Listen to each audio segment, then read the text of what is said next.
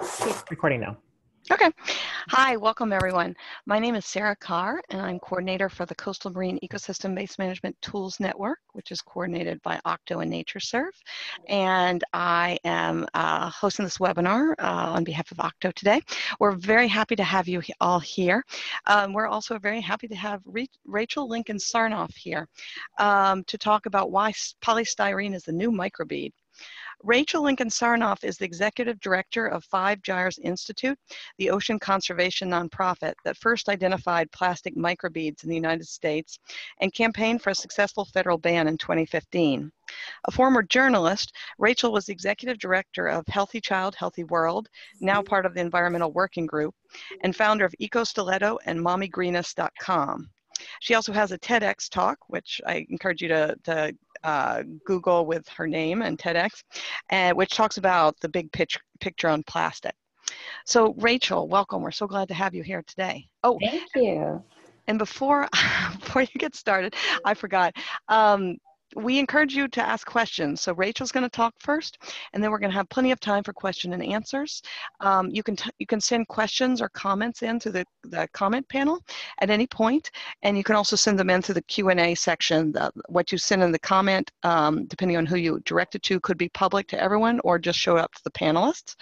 Or Q&As will just be private to the panelists. And we encourage you to send in your questions whenever you have them. You don't need to hold them to the end. Okay, sorry, back to you, Rachel. No problem. Thank you so much for having me, and I hope to get lots of questions so we can have a lot of conversation. I'm going to just start by kind of giving an overview to the general problem of plastic and the ocean, and some of you may already know about this, so forgive me, but it'll just take a couple of slides and then we can get a little deeper. So basically, we know that oceans provide 97% of our water supply, 50% of our oxygen. They are clearly vital to our life on Earth, and right now they are 100% threatened by plastic. So a lot of people see this beach and they think that it is a beach that's near where people live. And the fact is that actually this is an uninhabited island in the middle of the South Pacific. And you can see there's just a ton of plastic on this beach. So this brings me to this idea of islands in our oceans, and specifically the idea of the islands of plastic in the oceans.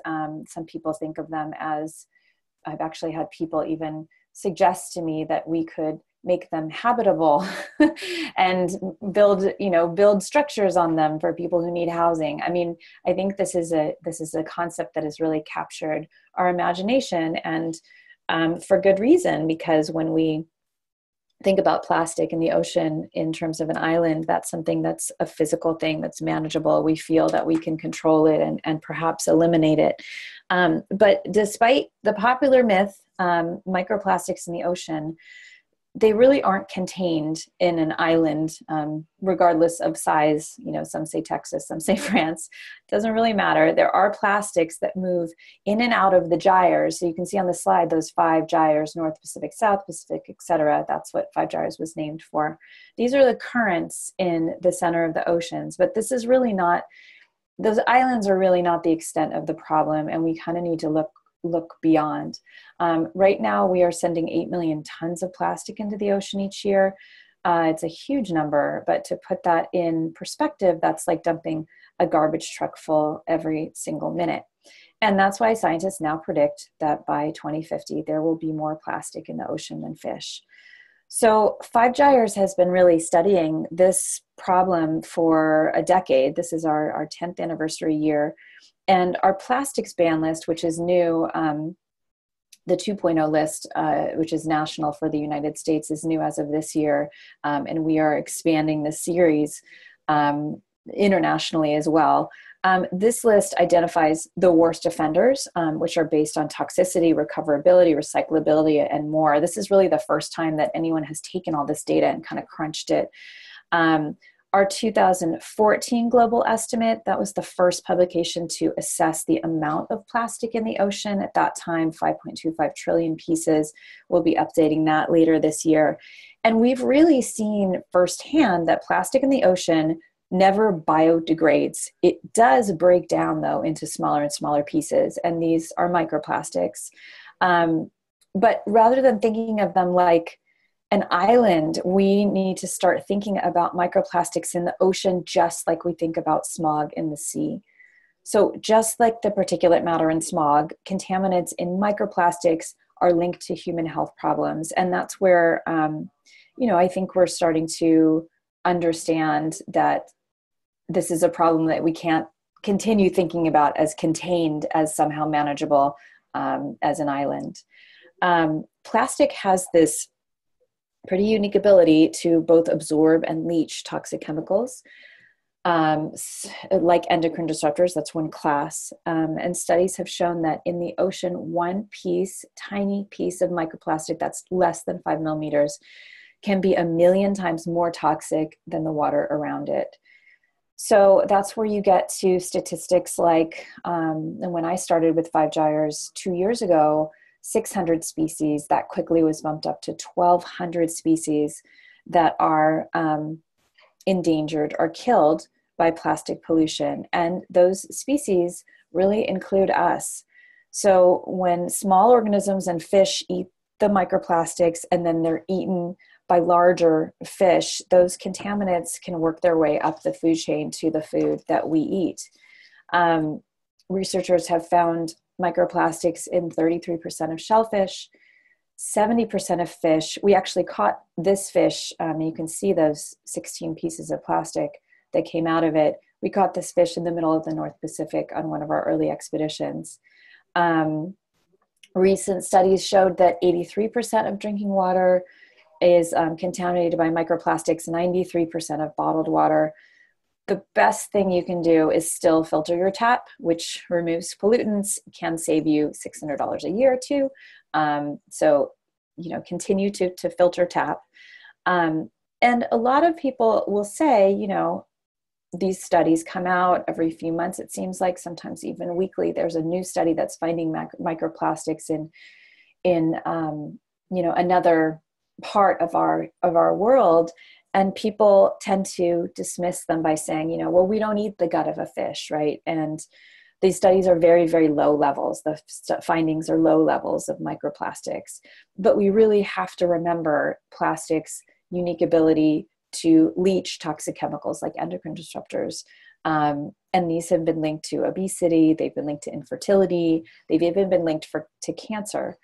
And today, 93% of Americans test positive for the endocrine disrupting chemicals that are found in plastic. So clearly it is affecting us. We don't know the extent of the effects on human health, but we do know that doctors are concerned. So microplastic pollution is coming from many sources, some unexpected sources like our clothes. So a recent study a few years ago found that one synthetic fleece jacket can release as many as 250,000 microfibers in one machine washing. And this is a challenge that 5 Gyres is planning to go deeper into in the coming years. But we've also found solutions, and that is where, the story gets less bleak. In 2012, our team in the Great Lakes, working with SUNY Fredonia, State University of New York, Fredonia, discovered that plastic microbeads, which were then being put into scrubs and toothpaste and even cleaning products, were polluting the water table. Companies really didn't know that these products that they were making were going basically straight from your sink down, escaping filtration and going into our water. And once we went to companies like Procter & Gamble, like Johnson & Johnson, L'Oreal, they voluntarily began to phase them out. And that was really, I think a really great story when it comes to looking at other types of plastics, especially polystyrene, which we will get to. But once that started to shift, and once we started to get local bans, we worked to collaborate this effort. It was a huge collaborative effort, and eventually got a federal ban put into place by President Obama, and that ban went into effect this year. So as of this year, We cannot manufacture with microbeads. We cannot import products with microbeads.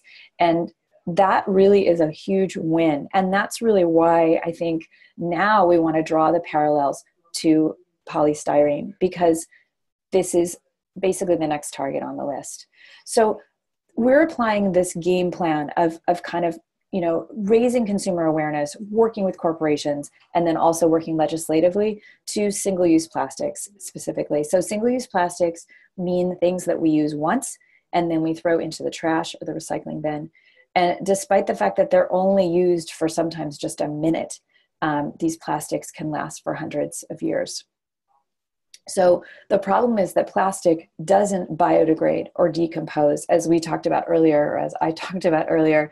It does break down, but it's breaking down into smaller and smaller pieces that are still with us. In fact, most of the plastic that's been produced since it became popular in the 1950s is still on this earth in one form or another today.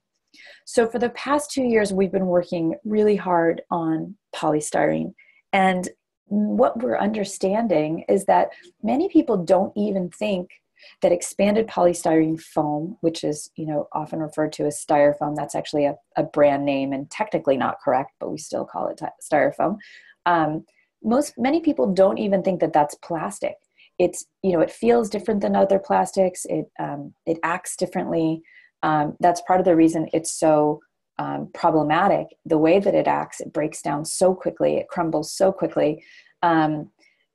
Many people don't think that's plastic, but it's actually a really, really difficult form of plastic to manage, and one that we think should be banned, just like microbeads. So like microbeads, polystyrene plastics, which are known by the number 6, are environmental hazards. They're extremely toxic to make. They're difficult to recycle. Less than 2% of polystyrene was recycled in 2013. But polystyrene products are not just in that expanded polystyrene foam, EPS foam, styrofoam form. They also are in a rigid form in many, many places that we don't even think about, from straws to coffee cup lids to cutlery, cups, even these red solo cups, which are so incredibly popular now. Those are polystyrene. So what can we do? And this is where that game plan that worked so well with microbeads, this is where that really comes into play. So it's advocating simultaneously on many levels.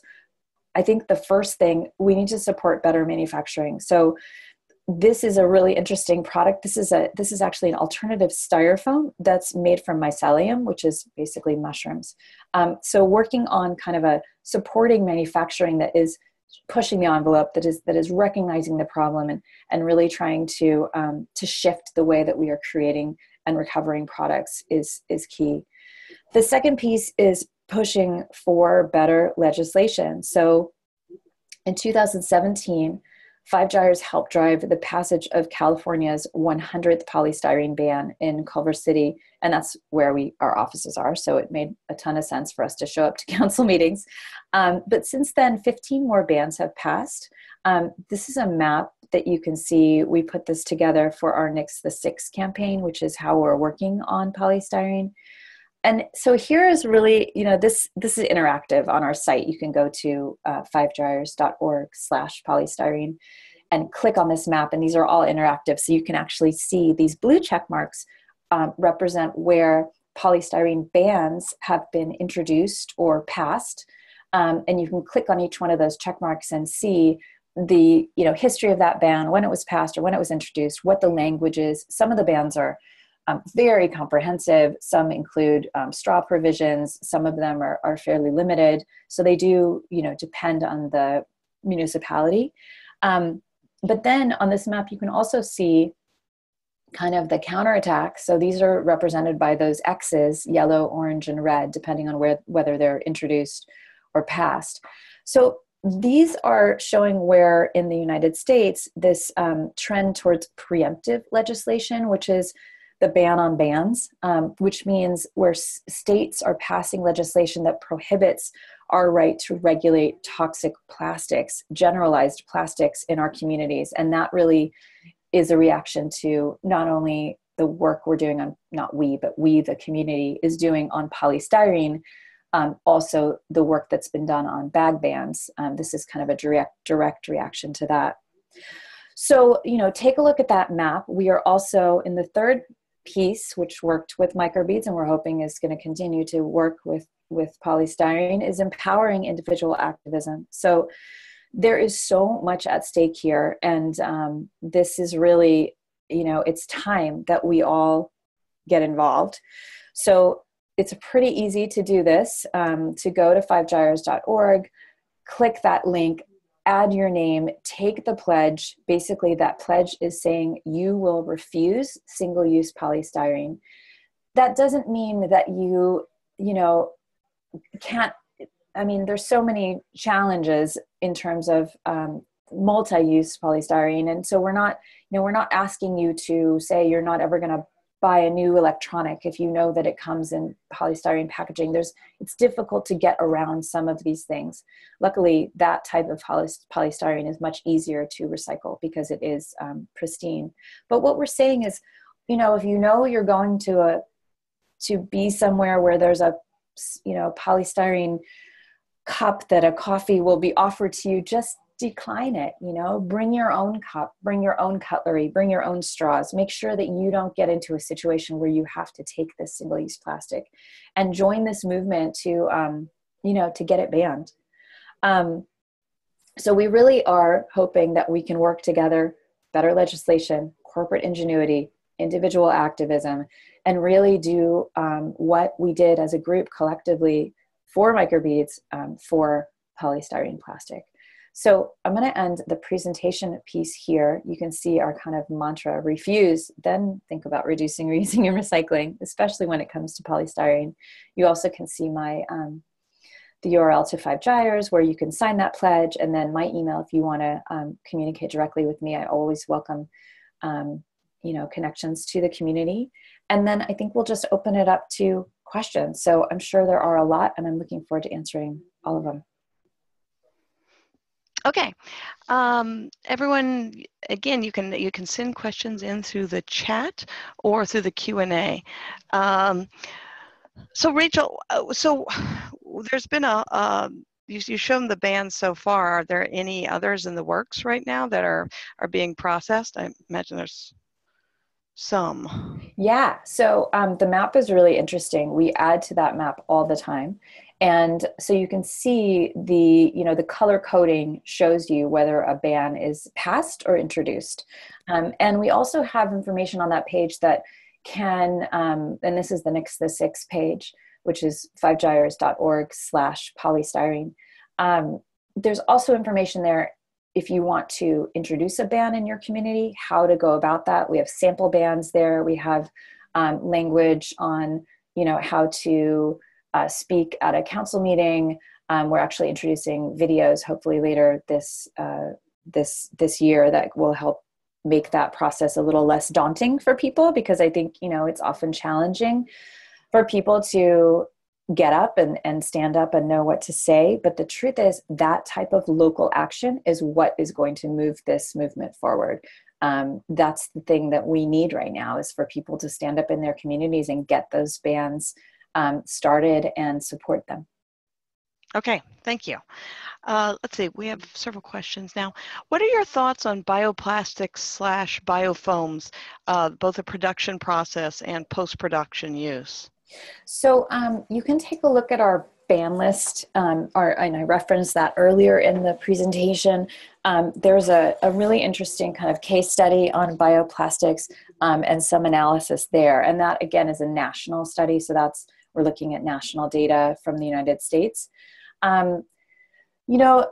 Bioplastics, and this is the challenge, biodegradability, compostability, these things are not really regulated. So there's no, there are bodies that regulate, and will, I'm not sure of the right word. There are bodies that are doing a good job of making sure that the standards are followed, but there's no mandate that companies putting the words biodegradable and compostable on their products have to follow those standards unless they're working with those organizations. That was a very convoluted way of saying that sentence. But, the challenge is that unless you have industrial composting, the plastics, even though they are made from other alternative materials rather than fossil fuels, which is what traditionally plastics are made from, they're not going to break down any differently than regular plastic in a landfill, for example, or in the ocean. And they're going to do the same damage to marine wildlife that petroleum-based plastic is doing in the ocean. So what we have to, I think, stop doing is depending on so-called good plastics, plant-based plastics, biodegradable plastics, as great as they may sound. There is no get out of jail free card for single-use plastics. We have to stop our dependence on single-use plastics and not try to just, shift gears to a different type that might be perceived as better. If we are using compostable plastics, the only way to use those and really know that they are indeed being composted is if we know that the plastic from the facility where we're composting is getting picked up and processed through an industrial composting facility. And those are fairly rare. So I think there's a lot more legwork that needs to be done before we can consider those any type of solution. Out of curiosity, what is different about an industrial composting facility? Very specific conditions of humidity and heat. So, when you throw a compostable, quote, I'm putting that in quotes, plastic into your backyard composting, for example, it's not necessarily going to break down. Now, other compostable materials like, paper-based materials, those do break down. Wood breaks down. Those things do break down. But once you turn something into plastic, it's not that easy to break it down into its components. Okay. All right. Thank you, Rachel. Okay. Lots of questions now. Thanks for your talk, Rachel. Could you tell us which are the specific organic pollutants that can be commonly found sorbed to PS, so polystyrene? Yeah, there's actually a really interesting white paper that we have on our publications page that you guys can look at. And that goes really deep into all of the studies and what they've found. We worked with the University of Toronto, Chelsea Rockman, earlier this year, and she did a really interesting study on toxicity and polystyrene. What she found is that an undetermined, and it will need more research, but an undetermined component of polystyrene is linked to reproductive toxicity. And again, this is a really, very limited early study, but we are seeing that those, that there is that needs to be further explored. I think the challenge is that many of the studies that we've seen in the past have looked at leaching of styrene, for example. But when you look at the conditions, they're not real life conditions. So what we really liked about Chelsea's study is that she was using real life conditions, the same temperature that you would see if you were putting hot coffee in a foam cup, for example, or if you were putting foam in a microwave, which no one should ever do, by the way. And she was finding that leachate and the link to reproductive toxicity under those conditions. So I think that's something that warrants some more exploration, but definitely take a look at the paper that's on our publications page. Okay, thank you. And then a question, what products do you recommend using to replace the use of polystyrene in your daily life? I think it's really, it's just reusability. So I think that what we need to start looking at is how we, go back to like how our grandparents or our parents drank coffee, for example. Like my father drank coffee from a China mug that he balanced on the dashboard as he was driving to work, and there was not a plastic coffee lid on there to make sure that not a drop spilled. It was just, we thought about bringing things with us to fill up, right? So we didn't expect them to be delivered to us in a container that we could take with us. So I think it's just about reusability. I have a great hot cold, tumbler that I take with me. I also just have like a plain stainless steel open cup that if I want to use it for water, I can use it for water. I can also use it for tea. So there's a lot of different options out there, but I think it's really less about the actual things to recommend and more about kind of recommending this general habit shift. When you know, for example, that you're, there's food trucks all over LA. We all love our food trucks. When I know that I'm going to go to a food truck, I'll often bring a container with me because a lot of the food trucks are delivering food in styrofoam or other plastic containers. And I just don't want to take my food in that. So I'll bring something with me. It's a little bit of a shift. It's not that big deal once you start doing it though. Okay, thank you. Let's see, I'm doing a river cleaning expedition in the UK in May and June. Last year we did a similar trip and picked up a lot of polystyrene. I want to find a solution for that polystyrene this year. Are you aware of any way to reuse or recycle it? Yeah, the problem with polystyrene is it really, it's not a good material for recycling. Unless it's pristine, it's not going to be recycled. So unfortunately, you have to landfill it if you're finding it. And that is just the hard truth. Okay, that's not great to hear. All right. No. Another question. Can you give us some more information on the mushroom substitute for polystyrene? Yeah. Well, I'll finish the question. Oh, sorry. I'm excited. I know. It's great. At what stage of development and introduction is it at? What are the plans to mass produce, or is that not feasible? Yeah, so it's actually a company that is doing really well. They're called Ecovative, Ecovative. I'm not sure what the URL is, but I think it's pretty easy to search. And yeah, they're amazing. So definitely check them out. They're the only one that I know of that is doing this now. But I think there's a lot of really fascinating innovation in this space that is really exciting. Okay, great. Let's see. Is there a database of wildlife entanglements or mortality due to plastic? I don't know of a database. I could see if I can find one. So the information on that is on our website. So there's a page. If you go to the website, you'll see a drop down on the left that's our take action section. And there's a plastic and animals tab there that you can click on. I don't know of a database, but if you email me, I can see if I can find one. And meanwhile, there's more information there. Okay, thank you. Okay, this one. Hi, Rachel. I'm from Suriname. I would like to develop a strategic plan towards a polystyrene-free environment. Do you have any advice where to start or what to take into consideration? Yeah, I mean, there's a lot of resources on the 5gyres.org/polystyrene page, which is our Nexus 6 page, in terms of sample bans. I mean, if you're creating I'm not sure really what you mean by polystyrene-free environment. I think if you are trying to ban polystyrene, which is really the only way you're going to be free of it, I think, there are a lot of resources there that you can take a look at. And then you can also email me if you need more information. Okay, great. Thank you, Rachel. Another question. It looks like 5 Gyres does educational outreach, which is great, but we know that education only goes so far. To actually bring out transformative change in spaces like this, you need to change behaviors. Does 5 Gyres have any strategies or programs to engage the public through social marketing, or are others doing this?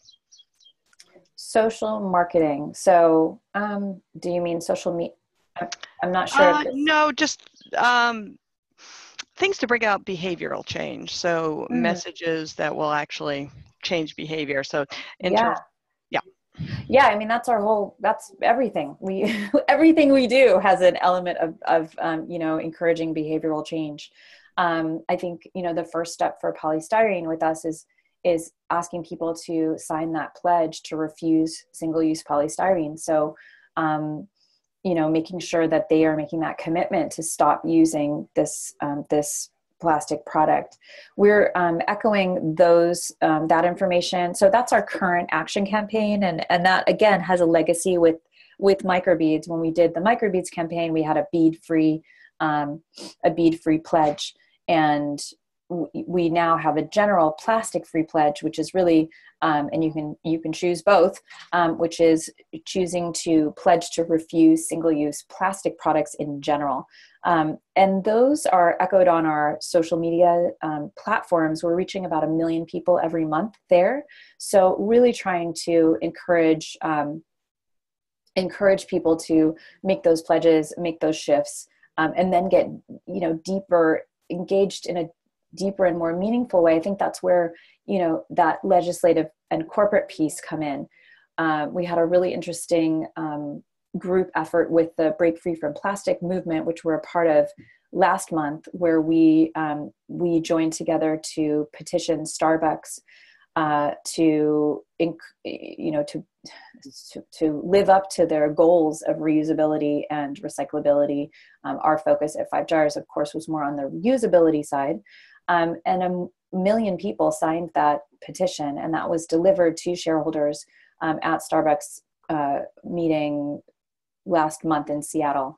So, those types of deeper actions, I think once you start taking these steps, those personal steps really lead to bigger commitments. And I think that's really the exciting part of being part of this movement. Okay, thank you. It says, hi, in France, we do not use styrofoam cups for coffee, so it's not a major problem. However, styrofoam is used extensively in supermarkets for packaging meat, poultry, seafood, so with direct contact to food. Is there any alternative to date that could replace this usage that's viable economically? Yes, I have to find the name of the company, but there are companies innovating in this space, creating trays. So what you're talking about is the tray that the product goes on to be sold in a supermarket. They have a specific name, but I can't remember what they're called. But anyway, they're trays. They are innovating with a truly biodegradable alternative to that. World-centric. They're called world-centric. And if you can't find them, email me and I'll try to connect you. But yeah, I think that those are the places, again, where we have to, we choose to make the pledge to refuse.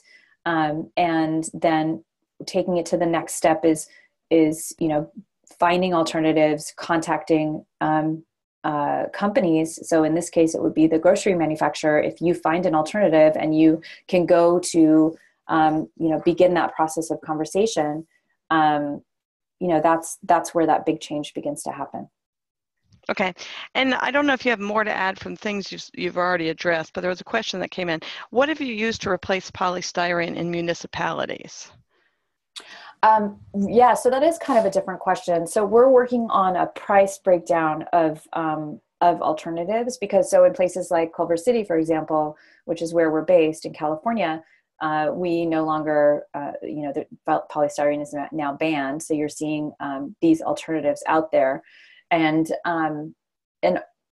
often, especially for smaller, smaller restaurants or coffee shops, they're concerned, and a lot of this has to do with the marketing around polystyrene by the polystyrene manufacturers. They feel that they have no other choice, but there are a lot of choices out there that are much, much safer, much better for the environment. And we have some breakdowns on the Nix the Six page, so you can go there to look, but we're looking into a deeper analysis of that as well. Okay, thank you. And then there was a comment that was made in response to the previous question about social marketing, and it was Sea Grant and the NOAA Marine Debris Program are doing a lot of work on social marketing to spur behavior change. We are conducting research and looking at the effectiveness of education to spur behavior change in regards to single-use plastic consumption with the goal of reducing plastic use. So Great. that's one. Yeah, there's a lot of organizations working on this. I mean, it's, if you go to the Break Free from Plastic page, which is breakfreefromplastic.org, I think there's more than 1,000. And NGOs involved in that movement now. And we're all really working towards the same goal, which is shifting the way that we are viewing single-use plastic as something that is plastic in general. You know, we want to make sure that people understand this is not a benign substance. This is not something that we can throw away. It doesn't go away. And really starting to value it more, you know, starting to think about it in the way that we think about glass or metal, that these are, you know, you'd never throw a glass into the trash, but many people would throw a plastic glass into the trash. And right now, you know, the cost of glass and the cost of plastic, sometimes those can be fairly negligible. So we need to start thinking about plastic, you know, in a different way. And the Break Free from Plastic movement is really an interesting, you can see a lot of different international, global, collective action on this front. Okay, thank you. Somebody asked whether your slides would be available. I will let them know that we will be posting a recording of this webinar on the openchannels.org website in the next couple of days, so that recording will be available. If you could contact me independently, then I'll be in touch with Rachel as to whether the actual slides are available. Let's see. There's a question, what's the best substitute for big garbage bags?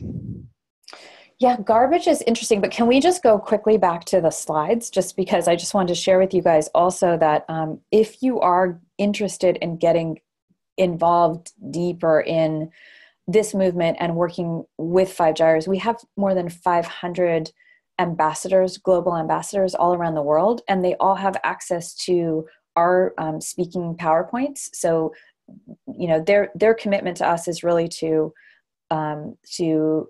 kind of embody the plastic-free lifestyle, so refusing single-use plastics and trying to share that with their communities.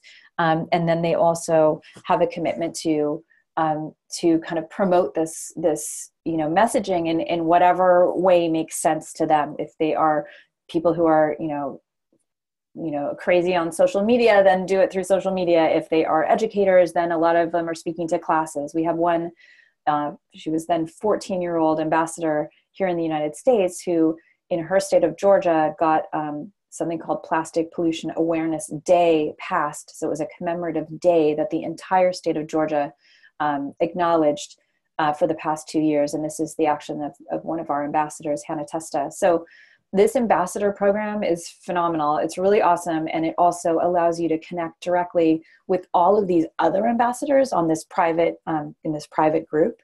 So if you have projects that are related to this mission, then you can not only share them and amplify them through the 5Gyres community, which again reaches about 1 million every month on social, but you can also connect with all the other amazing ambassadors to support their projects and potentially have them support yours. So that's how you would, if you were interested in getting this actual presentation and being able to share it, that program would be a great one for you to look at.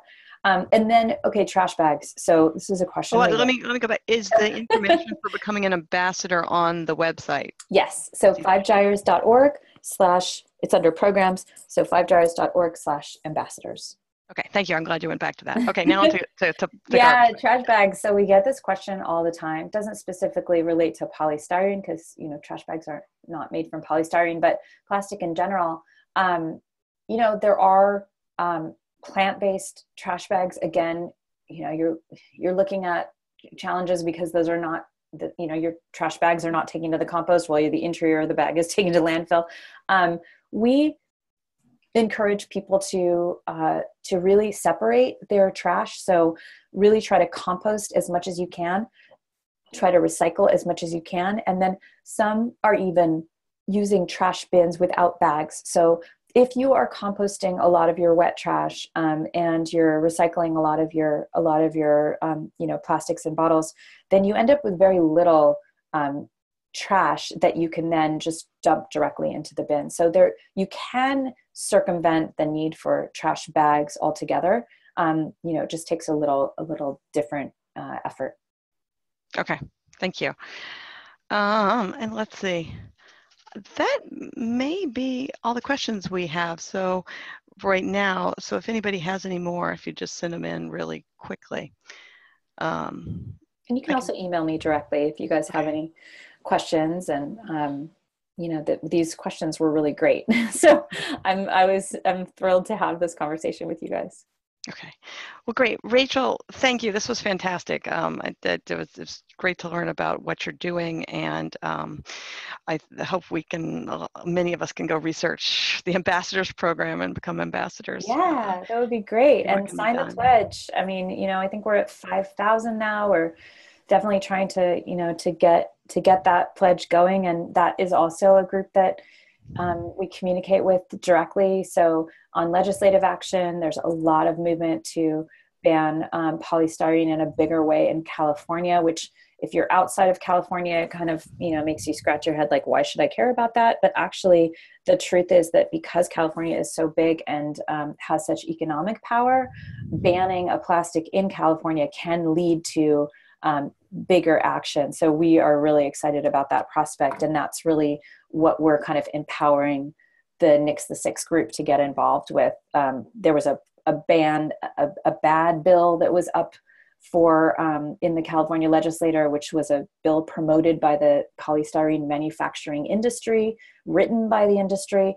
And we motivated our communities, all of the people involved in this fight, including our Nix the Six community. People got on the phone, they started calling, they started tweeting, and what do you know, that bill was killed last week. So the bill is off the table, and that is a great, great success. So I would love it if if you guys, even if you're outside of California, would consider getting involved in this fight. It is a global fight, and we can do for polystyrene what we did for microbeads. I know we can. We just have to get involved. Okay. Well, congratulations on that, Rachel. Thank you. There was an additional question that came in, and that's, what about styrofoam packaging? Are you also working on that? Yeah. So again, styrofoam packaging, that is a bit of a bigger challenge because we as consumers don't have much control over that. Often when you buy something, you don't know what it's coming in. But what you can do is when you do receive it, you can let that manufacturer know or that shipper know that, for example, Amazon, there's a big push to make Amazon more responsible for what it's shipping products in.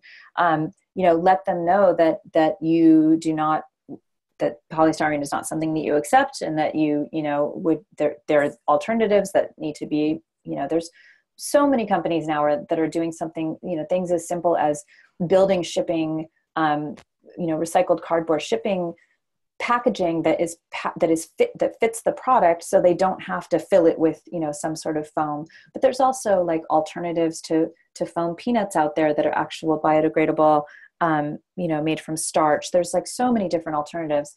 So if that happens, so you say you get a TV and you get that box and it's the TV's packed in expanded polystyrene foam, you can in some places recycle that polystyrene foam. So you have to look up your zip code and find out if it's recyclable in your zip code, because it really does shift from zip code to zip code. And then contact that manufacturer and let them know that that's not something that you want to support. So at that point, we're limited there, but hopefully we'll continue to evolve this campaign and get on that too. Okay. And another question came in, said, great work. I was at the 6th International Marine Debris Conference, and 5 Gyres contributed a lot. How can you tell if compost bags are compostable at home versus industrial compost? How can you tell if compost bags are, so I don't know of any compost bags that can be home composted. I don't know the answer to that question because I don't think that product exists, but I could be wrong. So maybe email me and we'll try to get to the bottom of that. Sorry. Okay. Yeah, I believe that the answer is that none are going to say that they're going to be safe for home composting because the conditions are so variable. Like industrial composting, is like a very set conditions that have to be laid out in industrial composting. But, at home composting, you don't like have to have a certain temperature or oxygen or anything like that. Yeah. So, I mean, if you have like a really good composting setup, like kind of one of those tumbler things, you know, that like regularly aerates the compost and stuff like that. I mean, it's possible that you could get some of those things to compost at home, but I think overall you're not going to find any that say that they can. Yeah, I don't. That's what I'm saying. I don't think I've seen that marketed. Yeah. I love that we just got the voice of God. Sorry, I just unmuted myself. Well, jump in. That was hilarious. And that's Nick Weiner, who works at Octo. Yes, sorry. And I've been looking at this actually for our own composting needs. And yeah, no, it turns out there's like nothing at all for home composting. Okay. And there was sort of a more specific question along those lines. Kate Holmes was looking up compostable bags at World Centric. And I'm guessing their website says, World Centric is happy to offer our own line of compostable bags made from a mixture of synthetic and starch-based plastics. And she said, I'm not sure what this means. Can you maybe explain? That is, what is a starch? Is a starch-based plastic? Is that really a plastic? Yeah. So most of what is being marketed as compostable, biodegradable, plant-based plastic, those are all, they're like corn or soy. They are vegetable, based plastic. So that's really what we were talking about with the ban list study. You can take a look at that biodegradability piece of that study. But world-centric, what I'm really interested in are the trays. So because those are providing specifically an alternative to the expanded polystyrene foam trays that we see meat and cheese and things packaged and sold on. So that's where I think, a lot of companies that are making different products are using different types of alternative plastics. And some of them, we would argue are better as alternatives than others. But yeah, in general, I think the interesting thing for me with World Centric was specifically those trays. Okay, great. Thank you. And that's the last question we have. Thank you guys. Thank you so much. Yes, Rachel, thank you so much. This was wonderful. And we hope to have you back on relatively soon to answer all of our recycling and composting questions. That's good. Thank you. Nick, as well as Nick. Yeah, with the voice of God. Okay. Thanks, everyone. And have a great rest of your day. Bye. You too.